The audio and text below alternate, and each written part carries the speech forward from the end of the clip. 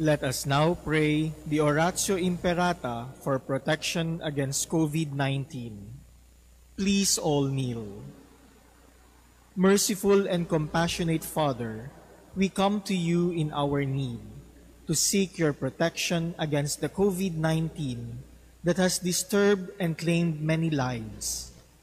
We ask you now to look upon us with love and by your healing hand, dispel the fear of sickness and death, restore our hope, and strengthen our faith. We pray that you guide the people tasked to find cures for this disease and to stem its transmission. We thank you for the vaccines developed, made possible by your guiding hands. Bless our efforts to use these vaccines to end the pandemic in our country. We pray for our health workers that they may minister to the sick with competence and compassion. Grant them health in mind and body, strength in their commitment, protection from the disease. We pray for those afflicted. May they be restored to health. Protect those who care for them. Grant eternal rest to those who have died. Give us the grace in these trying times to work for the good of all and to help those in need.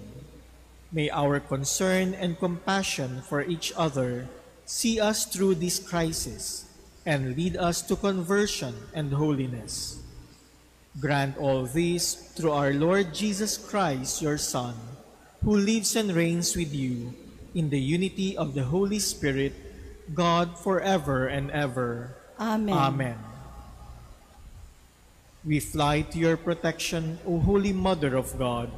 Do not despise our petition in our necessities, but deliver us always from all dangers, O glorious and blessed Virgin. Amen. Amen.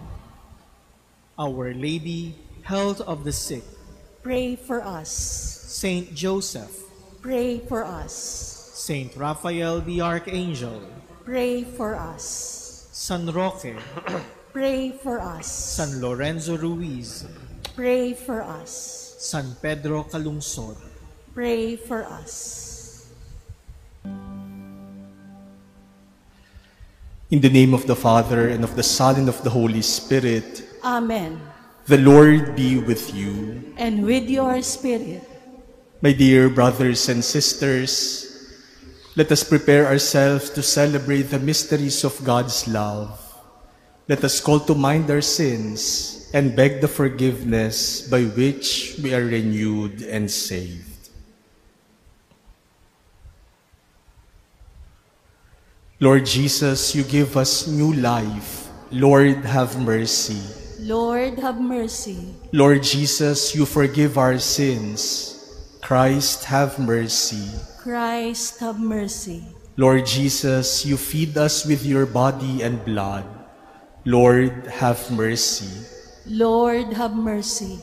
May Almighty God have mercy on us, forgive us our sins, and bring us to everlasting life. Amen. Let us pray.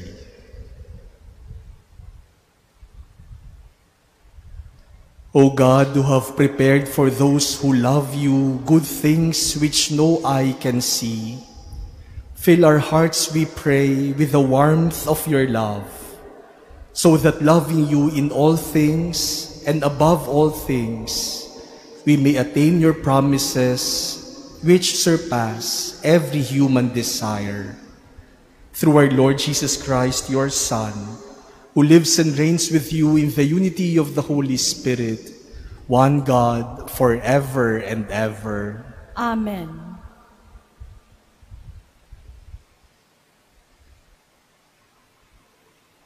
A reading from the book of Judges. All the citizens of Shechem and all Beth Millo came together and proceeded to make Abimelech king by the terebinth at the memorial pillar in Shechem. When this was reported to him, Jotham went to the top of Mount Gerizim and standing there cried out to them in a loud voice, Hear me, citizens of Shechem, that God may then hear you.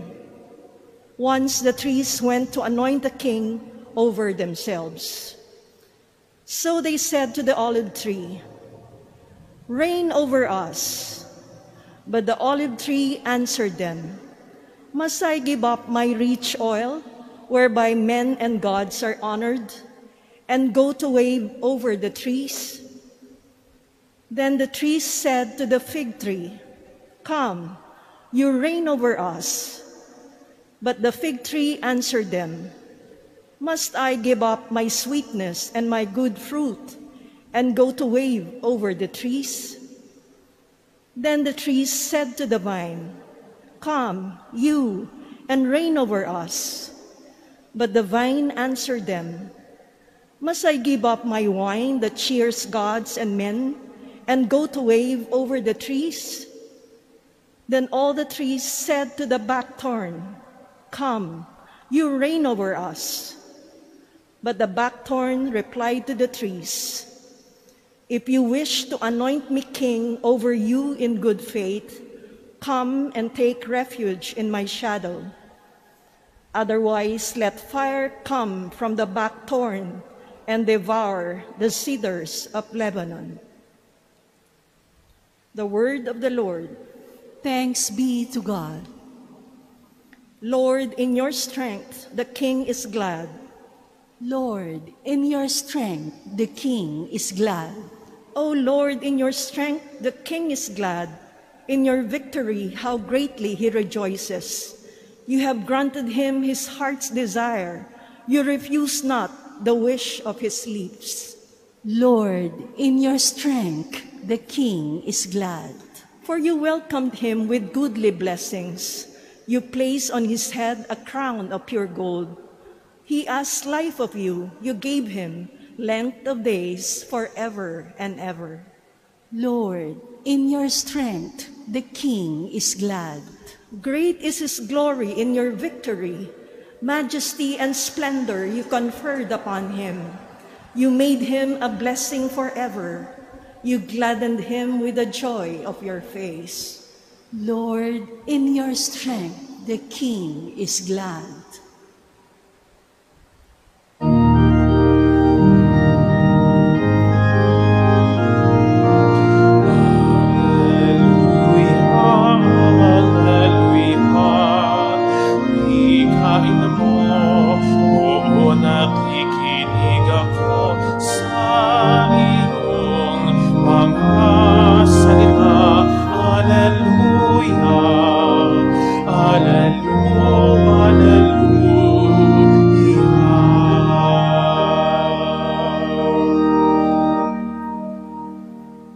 The Lord be with you.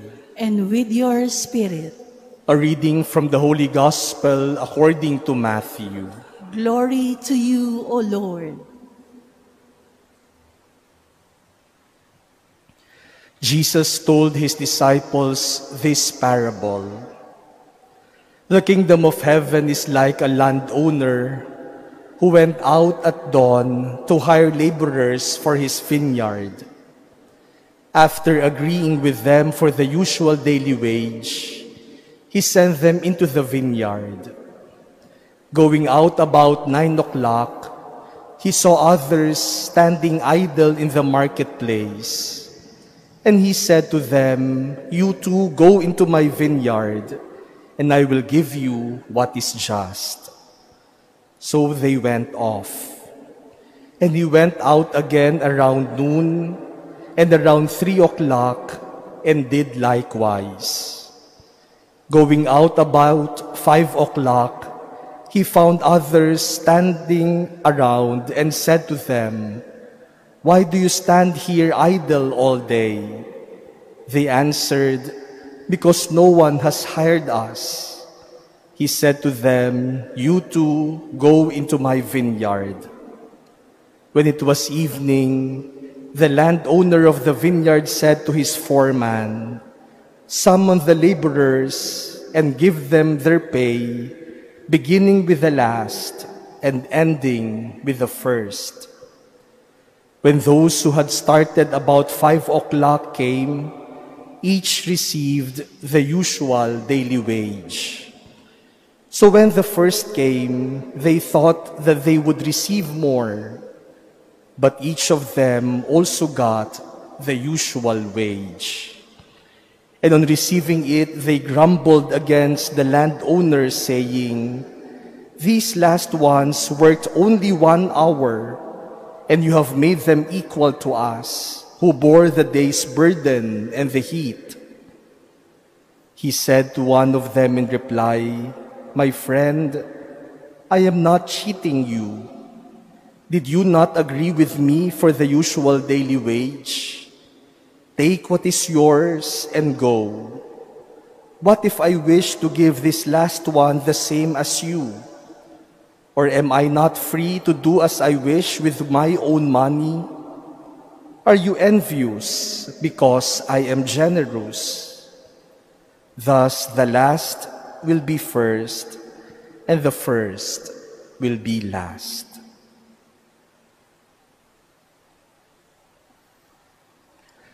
The Gospel of the Lord. Praise to you, Lord Jesus Christ.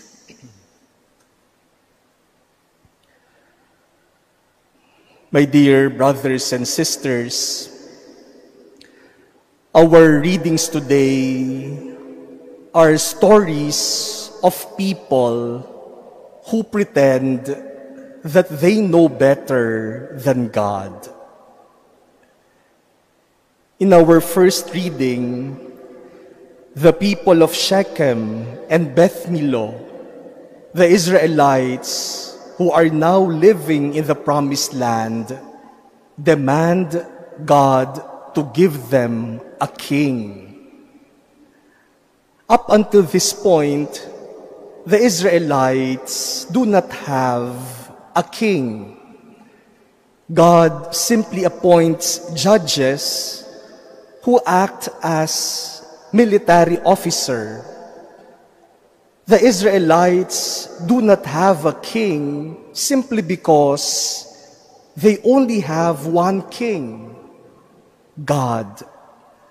The Israelites only have God as their king. But the Israelites insisted on having their own God, their own king, because they want to be like the other nations who have their kings. And so through Jotham, God warned the people about the dangers of having a king. Jotham narrated a parable to tell them what a king would do to them, that the king would dominate them, that the king would rule over them, that the king would even enslave them and ask them to serve him. But the Israelites were very persistent. They want a king for themselves. They thought that having a king would be good for them. And so they had Abimelech as their king.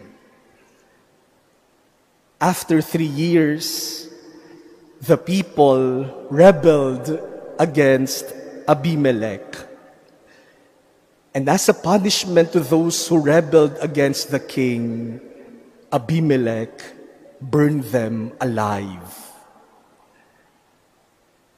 They think they know better than God. They think they know what is good for them. But in the end, they realized that they were wrong. Only God knows what is best for them. In our gospel today, we heard the parable of Jesus about the landowners and the laborers whom he hired to work in his vineyard. And we see the same issue that we saw in the first reading. The laborers who worked longest in the vineyard questioned the ways of the landowner. These tenants, these workers, asked the landowner, "Why are you giving us the same salary as those who worked only for 1 hour?" By asking this, they are telling the landowner that you should operate on the normal principles of labor. Those who work longer should receive more. Those who work shorter should receive less. They thought they know better than the landowner. But the landowner was operating on a different principle, the principle of generosity. And that principle, the workers could not understand. My dear brothers and sisters, many times we also pretend that we know better than God. Many times we think we know what is good for us than God. But in the end, many times also we realize that we really do not know anything, that we do not know what is good for us, that God knows better than we do. Maraming pagkakataon, nagpapanggap tayo na mas marunong pa tayo sa Diyos, na mas alam natin kung ano ang dapat gawin, na mas alam natin kung ano ang makakabuti sa atin, na mas alam natin ang solusyon sa mga bagay-bagay, na mas alam natin ang paraan para mapabuti ang ating buhay. Nagpapanggap na mas magagaling pa, mas marurunong pa sa Diyos. But you know, my dear brothers and sisters, those who pretend that they know better than God always end up in failure and in disaster. And worse, those who pretend that they know better than God will only bring harm to others.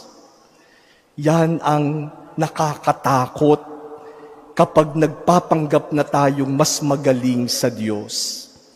Lalo tayong mapapahamak, lalo tayong mapapasama, at ang mga taong nag-aakala na mas magaling sila sa Diyos, magdudulot lamang ng lalong kapahamakan sa kanilang kapwa.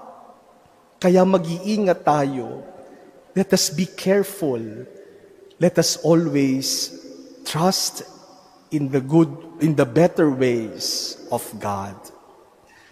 My dear brothers and sisters, stop pretending that you know better than God. Stop insisting on your own ways, because our eyes could see only the limited sight, the limited things our sight could perceive. But God's eyes see eternity. We could only operate according to the logic of this world. But God operates on a greater logic, the logic of His love. And so when God tells you, I know better, let us believe Him. Let us just trust Him.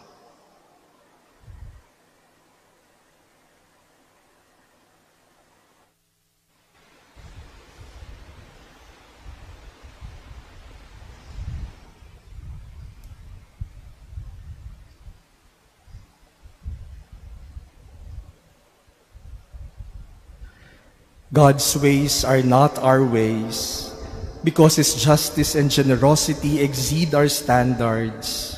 We can come to Him in prayer, knowing that He listens and that He will not fail us. For every petition, let us say, Lord, hear our prayer. Lord, hear our prayer.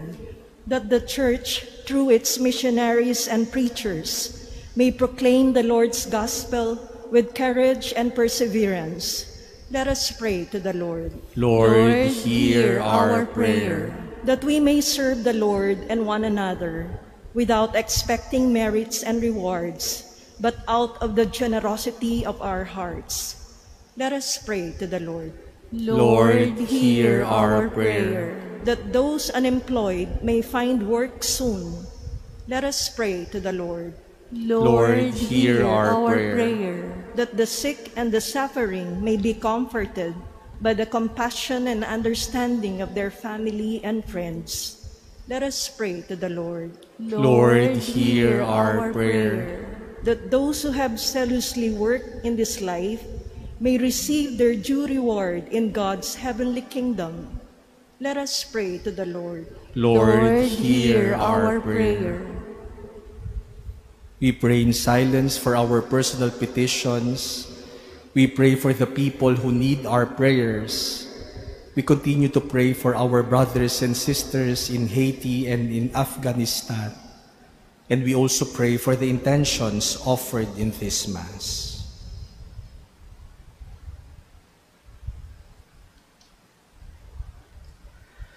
Lord our God, we are your humble servants, and we serve you as best as we can, although you owe us nothing.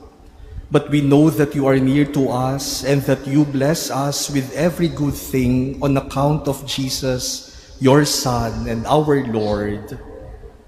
Amen. Amen.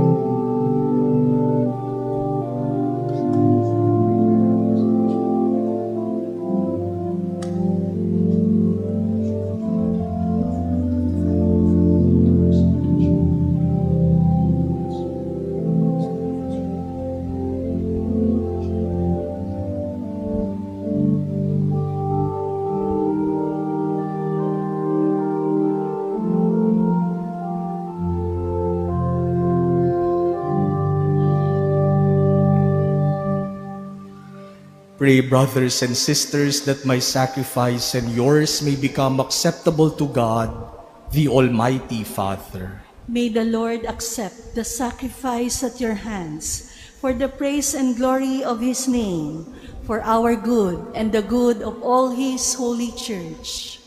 Receive our oblation, O Lord, by which is brought about a glorious exchange, that by offering what you have given, we may merit to receive your very self, through Christ our Lord. Amen. The Lord be with you. And with your spirit. Lift up your hearts. We lift them up to the Lord. Let us give thanks to the Lord our God. It is right and just. It is truly right and just, our duty and our salvation, always and everywhere to give you thanks, Lord, Holy Father, Almighty and Eternal God, through Christ our Lord. His death we celebrate in love. His resurrection we confess with living faith. And his coming in glory we await with unwavering hope. And so with all the angels and saints we praise you as without end we acclaim. Holy, holy, holy Lord God of hosts, heaven and earth are full of your glory. Hosanna in the highest. Blessed is he who comes in the name of the Lord. Hosanna in the highest. You are indeed holy, O Lord, the fount of all holiness. Make holy, therefore, these gifts, we pray, by sending down your Spirit upon them like the dewfall, so that they may become for us the body and blood of our Lord Jesus Christ. At the time he was betrayed and entered willingly into his passion, he took bread, and giving thanks broke it, and gave it to his disciples, saying, "Take this, all of you, and eat of it, for this is my body, which will be given up for you."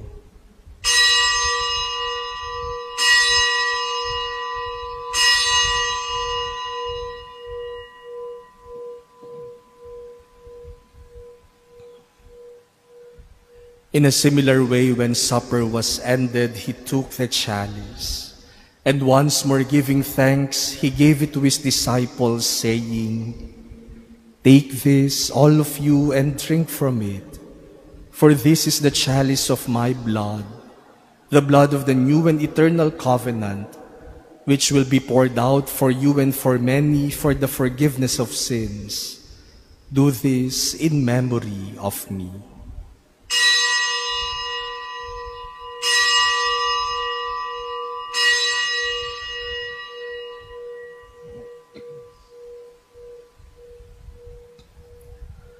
The mystery of faith. We proclaim your death, O Lord, and profess your resurrection until you come again.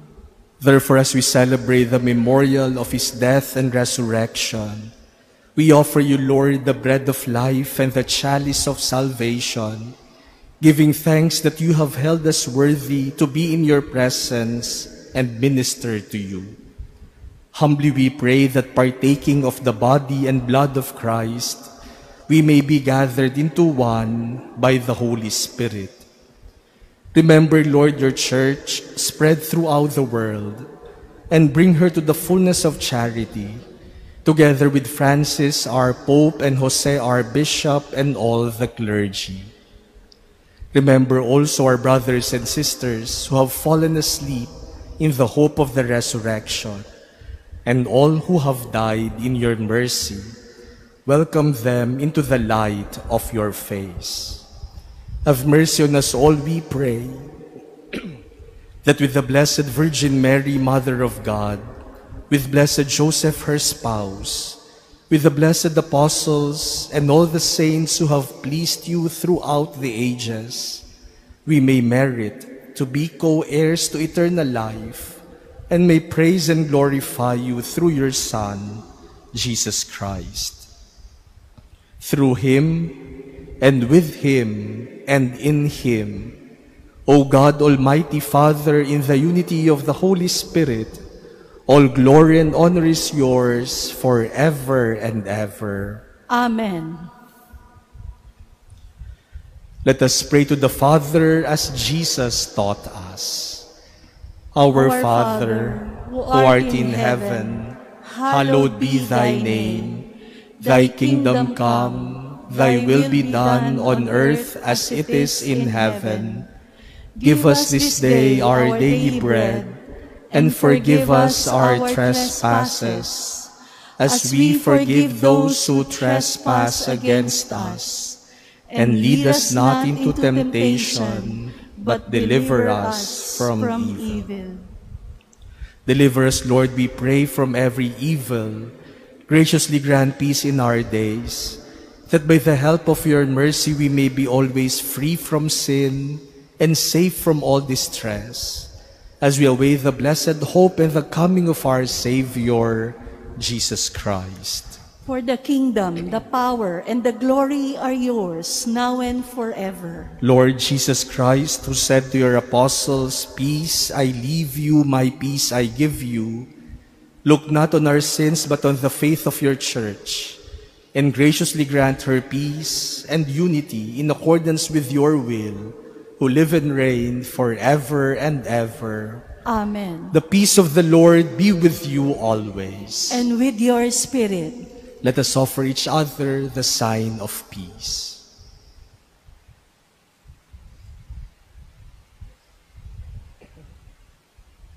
Lamb of God, you take away the sins of the world. Have mercy on us. Lamb of God, you take away the sins of the world. Have mercy on us. Lamb of God, you take away the sins of the world. Grant us peace. Behold Jesus, the Lamb of God. Behold him who takes away the sins of the world. Blessed are those called to the supper of the Lamb. Lord, I am not worthy that you should enter under my roof, but only say the word, and my soul shall be healed. Act of spiritual communion. My Jesus, I believe that you are present in the most holy sacrament. I love you above all things, and I desire to receive you into my soul. Since I cannot at this moment receive you sacramentally, come at least spiritually into my heart. I embrace you as if you were already there, and unite myself wholly to you. Never permit me to be separated from you. Amen.